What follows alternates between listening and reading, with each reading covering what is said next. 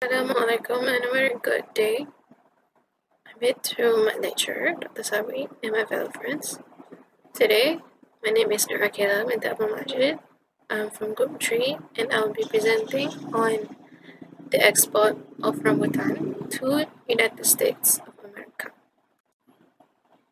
So, this is my group members. We have Amirul Izwan Bahtiar, Fatih Nur Aini Zakwan, Mahalashmi Sundaram, and also Shahira binti A. Ahmed. So let us look into export requirement. This is based on USDA APHRS 2006. There are 4 requirements. Firstly, the farm. Second is the packaging. Third is transportation. And fourth is irradiation. So for export requirement in the farm, so basically the farm needs to be registered with Department of Agriculture or DOA. In Malaysia, it is known as Jabatan Pertanian. Not only that, the farm needs to pass several of these criteria.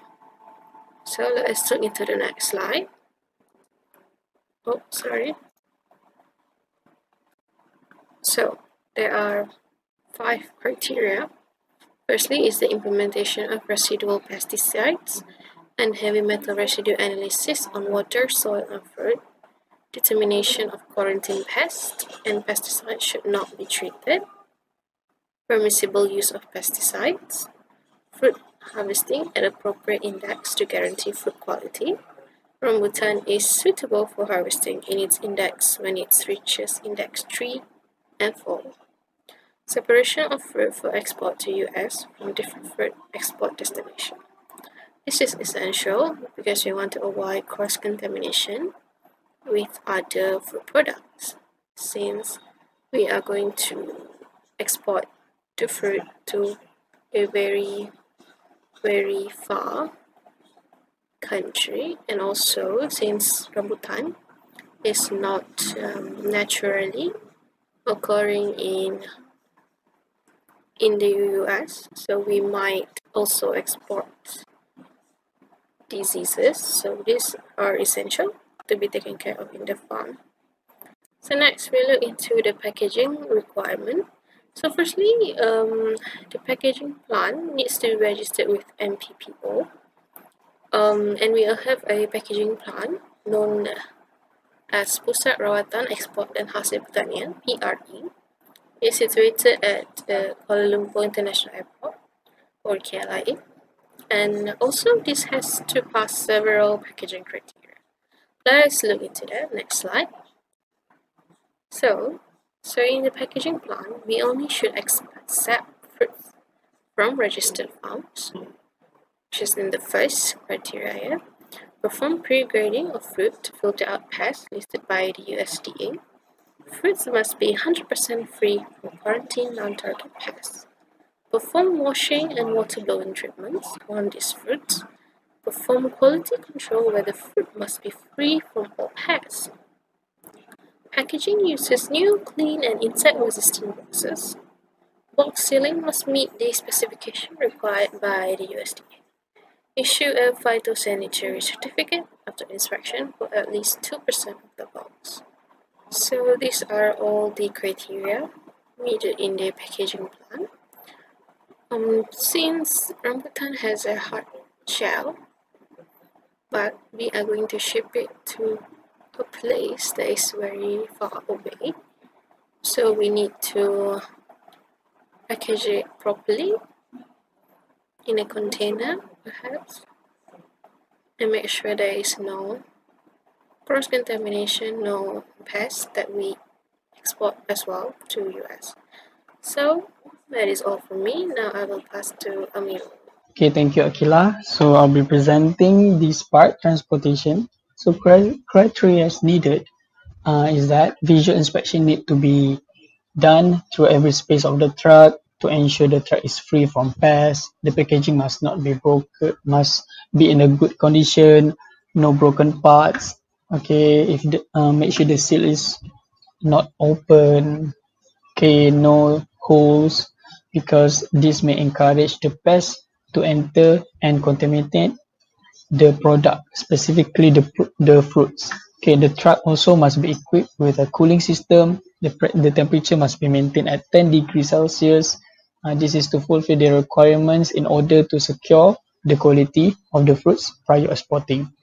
Okay, the prohibition of unsealing the packaging during transportation.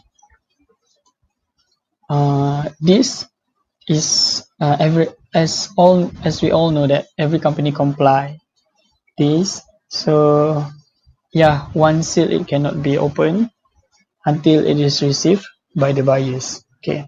For irradiation, the criteria needed are the company must be registered with NPPO. NPPO is a National Plant Protection Organization. Okay. In Malaysia, for example, in Malaysia we have Malaysian Nuclear Agency, so they must be registered with NPPO.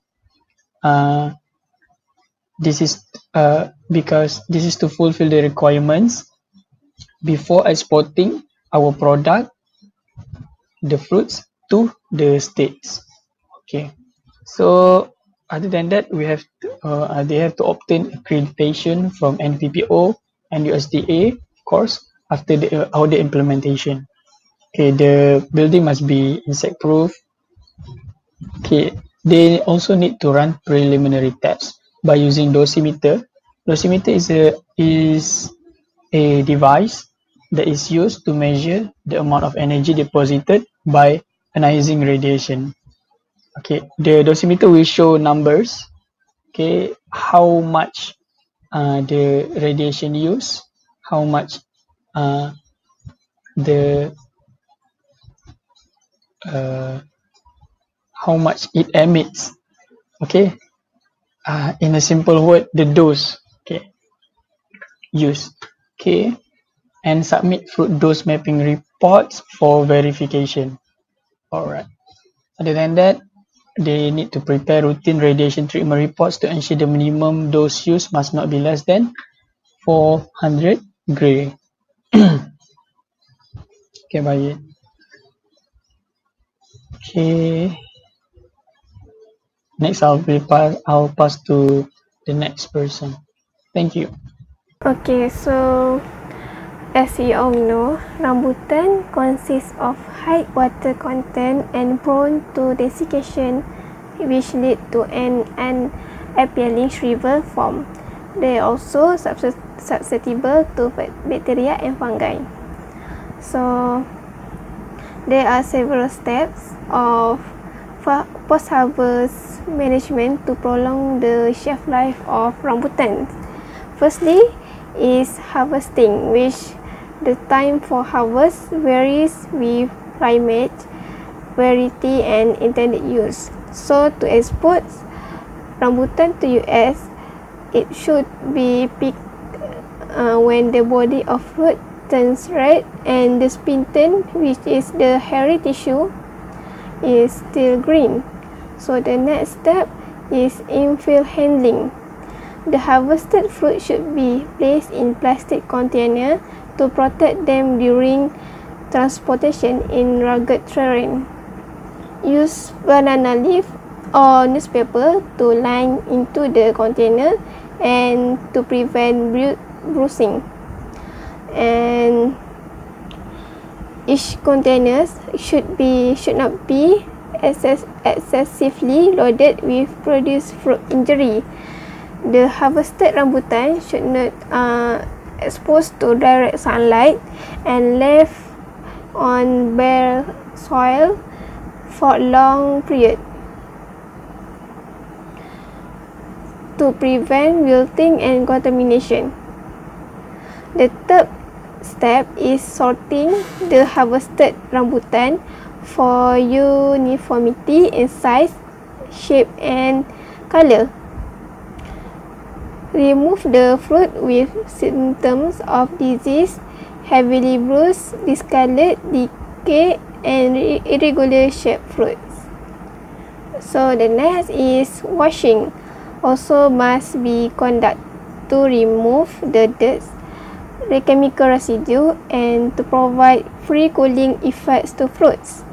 Washing also, the washing water should be used for a certain number of batch So the fifth step is drying for removal of excess water on the surface of fruits by using of a spinner machine.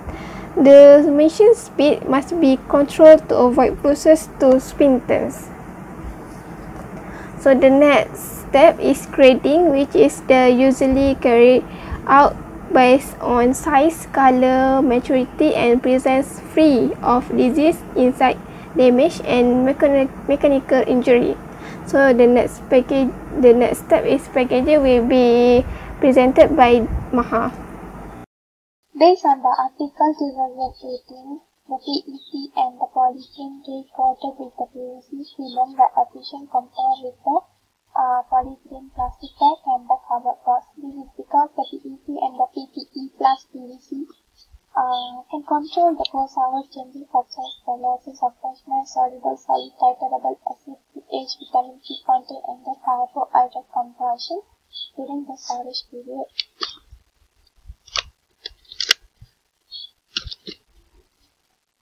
Based on the article, I found that the PPE plus PVC and the PET are more efficient compared with the rest of two packaging. So, for example, we can see over here the weight loss of the fresh rambutan. So, for the 16 day, the rambutan still fresh still remain fresh at packaging PET and PPE plus PVC, while the cardboard box and the plastic bag are less efficient. So same goes to the rest of the factors. PPE plus PVC are more efficient. Storage and transportation. For the storage, is limited due to the wilting, browning, and blackening. If the skin will, the shelf life is only for 1 or 2 days because it's due to the decrease in the quality of the rambutan. So the fruit should be kept at room temperatures about 10 degrees Celsius. So it does not wilt and does not wilt. For the transportations is immediately transported and distribute to the various market after we harvest. So it does not undergo the wastage. So properly arranged to allow the ventilation within the pouches. So if the fruit does not have the enough space or ventilation, it may lead to the damage to the skin and is transported at night, early in morning or late in the night. Okay, thank you, Maha. Now I will proceed to present on export rambutan to US. This is the first journal I choose. This journal is in Malay, titled as Pengeksportan Buah Rambutan ke Amerika Syarikat, Satu Realiti, written by Ahmad Zainuri Muhammad Zomir, Zainul Osman, Muhammad Siddiq Osman, Ahsanul Khalikin Abdul Wahab, Hassan Syam, Rus Anita, Ahmad Ramli, Sofian Ibrahim, Khairul Azfa Ramli, dan Jamilah Karim. The next one is current and potential trade in horticulture products irradiated for phytosanitary purposes and also phytosanitary irradiation in ports of entry, a practical solution for developing countries. Both of this journal are written by Emilia Bustos Griffin, Guy J. Holman, Robert L. Griffin, published on 2012 and 2014 respectively. From this journal, I can conclude that the issues arise regarding export rambutan to US are: first, rejection on usage of plastic packaging material, low density polyethylene, due to some reason from USDA. The second one, upgrading process of irradiation treatment center to achieve status as insect-proof facility. The characteristic of insect-proof building are double door, air curtain, and loading dock boots at product loading area. Second is insect trap, and the third one is all openings need to be covered with nets. And of course, in order to upgrade or construct a new irradiation facility, the primary challenge is the cost. And the last one, the social barrier continues to be concerned in the commerce of irradiated food. It is necessary to find strategies to overcome the fear of irradiated food for consumers to accept the irradiated food. That's all from our presentation. Thank you for your attention. Any question?